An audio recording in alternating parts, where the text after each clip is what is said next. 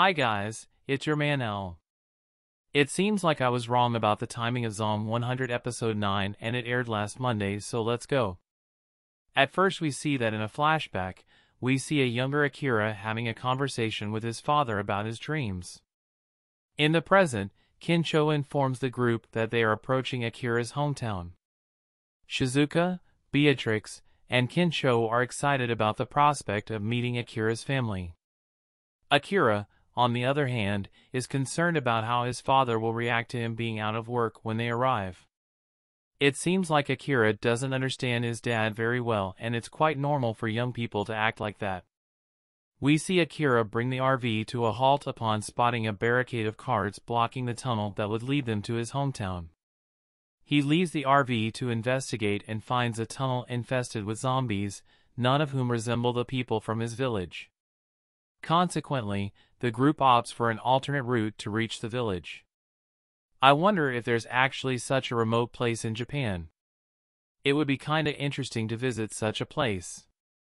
Then we see that during their journey, Shizuka expresses her belief that the villagers are probably safe, as they manage to seal off the zombies in the tunnel.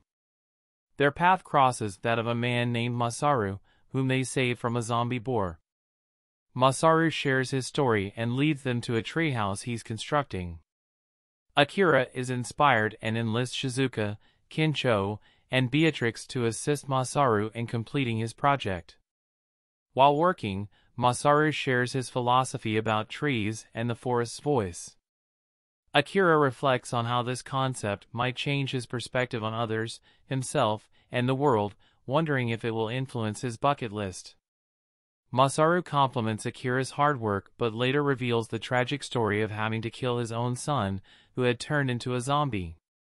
Akira consoles him, and they continue their work on the treehouse.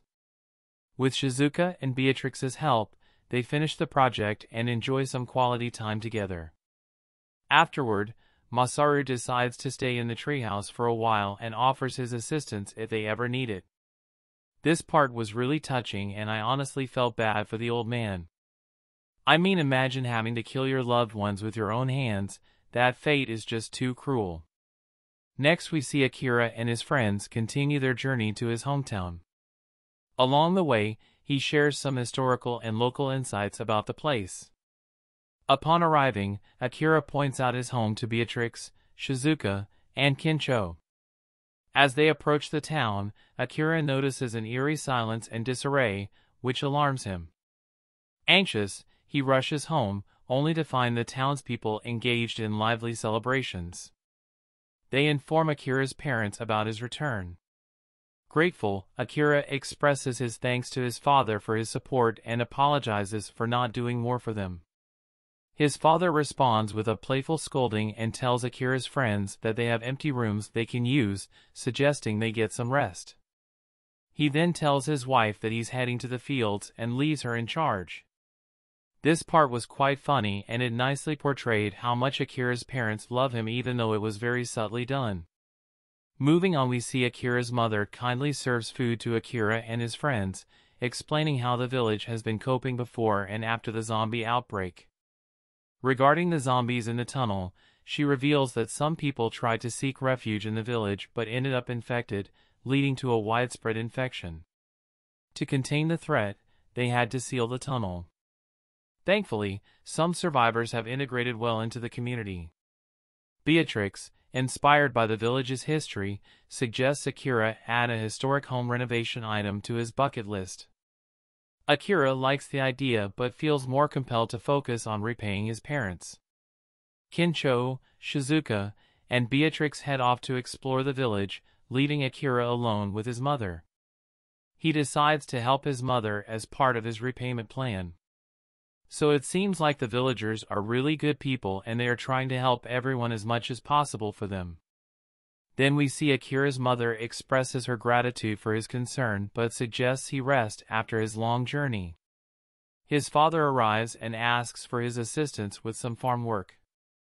Despite his efforts, Akira struggles to connect with his father. He excuses himself to wash his face and contemplates how he can bring happiness to his parents.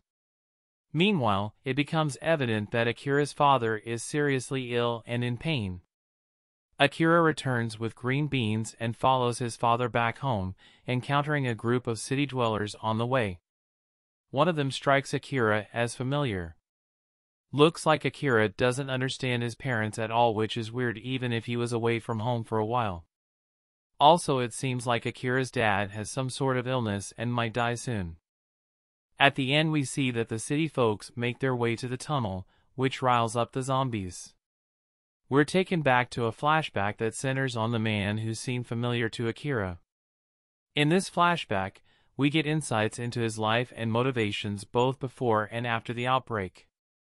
Amid the outbreak, he comes across 3 other individuals and discovers an extra notebook. He begins recording not-so-upstanding ideas from himself and his companions. In the present, the man closes this notebook, which curiously shares a title reminiscent of Akira's bucket list. He and his group seem poised to engage in something reckless. This new guy is obviously a parallel to Akira, and this will most likely show us what would have happened if Akira went down the wrong path.